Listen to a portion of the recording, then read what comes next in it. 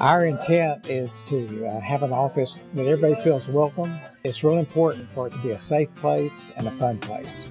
One of my proudest moments is that Dr. James and Dr. John saw in me something that allowed them to offer me a spot in their practice. They decided to change the name from St. Clair Orthodontics to St. Clair and Massey Orthodontics. I've been practicing for 14 years, and we have a fun, high energetic practice that loves to treat adults and children. One of the most fun things that we have is our staff.